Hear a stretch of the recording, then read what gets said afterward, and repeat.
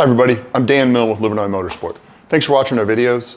So we got a pretty cool truck here today. This is a 2023 F-150 Raptor.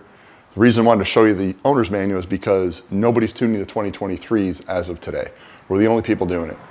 We do offer this service. Right now it has to be locally, so you got to bring it to our shop for us to do it, but we can tune 2023 EcoBoost engines.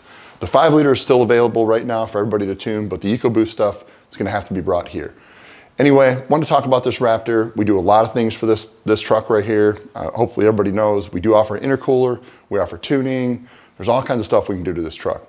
But this truck, we just showed you the dyno video, super impressive. I want to talk a little bit about the numbers. This thing right here made about 430 to the wheels, right?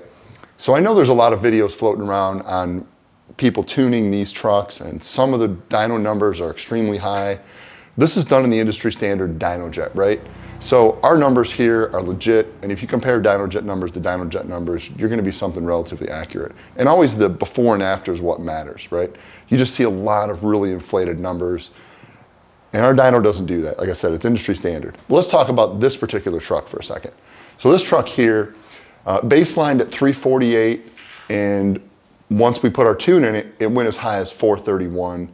And torque-wise, it's about 100, I think, in 15 foot-pounds. If we look in the graph, kind of down here at the 3,500 mark, we're over 110, almost 117 foot-pound gain right there at the 3,500 mark. You scroll over a little bit higher, like the 5,200, 50, or 5,500, this thing picks up almost 90 horse, actually a little over 90 horse. But if you look at just peak-to-peak gains, they're in the 80s. So it's a really big gain in this truck. Just want to talk about that real quick. Thanks for always watching our videos. Please click the subscribe button. Stay tuned for some more updates.